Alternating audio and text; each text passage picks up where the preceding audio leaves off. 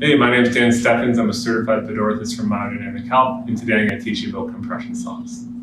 Compression socks are in a couple different grades, 15 to 20 and 20 to 30, and even lower or higher. The most common medical grade compression sock is 20 to 30.